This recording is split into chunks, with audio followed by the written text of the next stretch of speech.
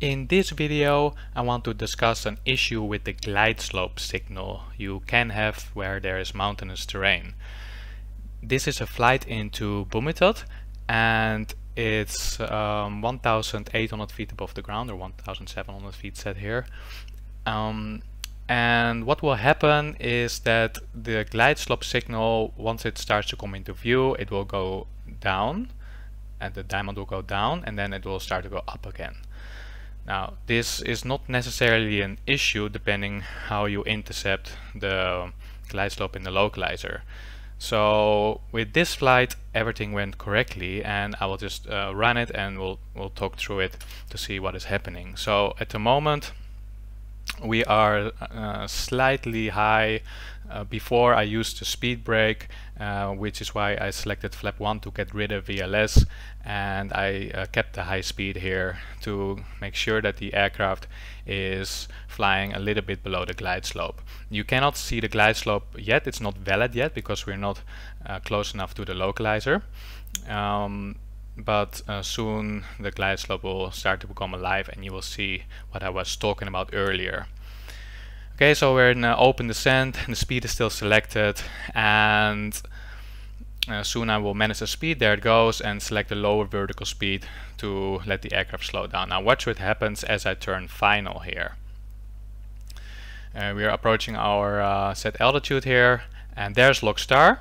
So you notice that before, if I go back a little bit, I only armed the localizer and not approach, so glide slope is not armed, and this is very important in this particular airfield, because what will happen, there's log star. Now watch the glide slope signal as we turn the corner, then it suddenly starts to come downward. There it goes. So here's the glide slope signal, down it goes, and now suddenly it goes up again, even though we're keeping more or less the same descent rate. And this behavior is probably due to the glide slope signal being deflected off terrain. It always does that, and there's no traffic near the antenna of the glide slope. So that's not the reason why the signal behaves like this. It does this every single day, and it's very important to keep this in mind.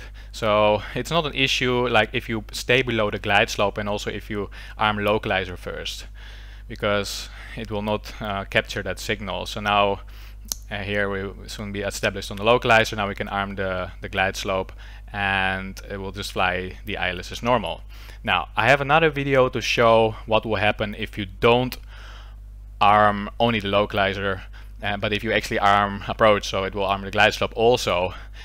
On top of that, what if you are not on the glide slope but slightly above it, or actually on the glide slope signal itself, it will give the same effect. So let me load this video now. Right, so here's the other video, and everything will happen very quickly. It's filmed from the right hand seat in this case. This was a flight with a direct entry captain. I believe it was even his first day in flying in Vietnam, and then this all happened. So this, even though I've been flying into Bhumitoad many times, this issue never happened before, and it completely took me by surprise also.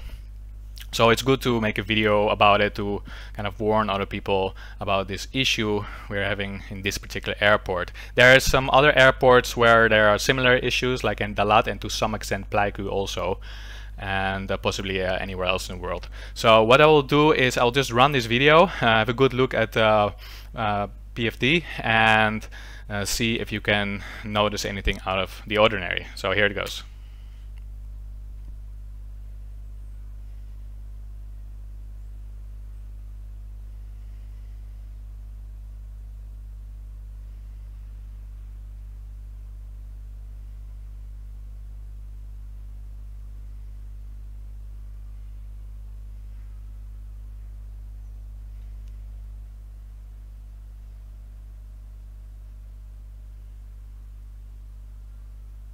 Okay, so that all happened very quickly, so let's go back and have a look at it again, and we'll just dissect it piece by piece. So at the moment we are Just about to turn final. We are a bit on the high side, so high vertical speed is set to make sure we don't end up above the glide slope. The speed, of course, is going to run away with that high vertical speed, so the speed brake is selected here. So energy management wise, everything is fine here.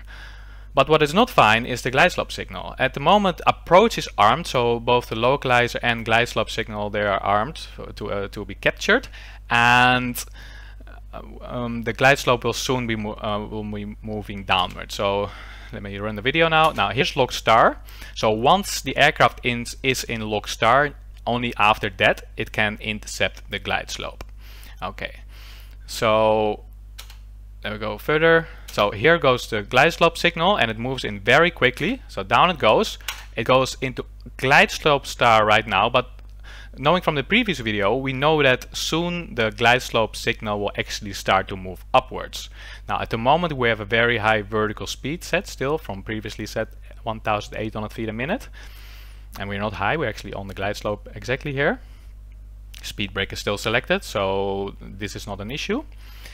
But what will happen now is that the glide slope signal will move upwards and it will pull the nose with it. Now watch what happens. So here goes to look at the vertical speed. It suddenly goes up a lot from 1,800 feet a minute down to 1,800 feet a minute up in a very short amount of time. Let me go back a little bit again to show that. Okay, so here we go. The glide slope signal moves up. It pulls the nose with it, and still in glide slope star, and then it will shove the nose down again to make sure it keeps flying on that glide slope signal. And because the speed is a bit higher, we'll lower the gear early. But if I go back again to this moment where it has that fluctuation, now have a look at the lower display here. It will give you a warning. There you go, G-load. If I go back a little bit, so it's a bit hard to see, but it pulled a G-force of 1.6 G total for the largest amount recorded, 1.6 G here. Now that it's still within the limits, the flaps are selected, so it's not outside of the limitations with 1.6 G. But you could definitely feel it. It felt like sitting in a fighter jet going around a quick corner, and definitely not comfortable for the passengers.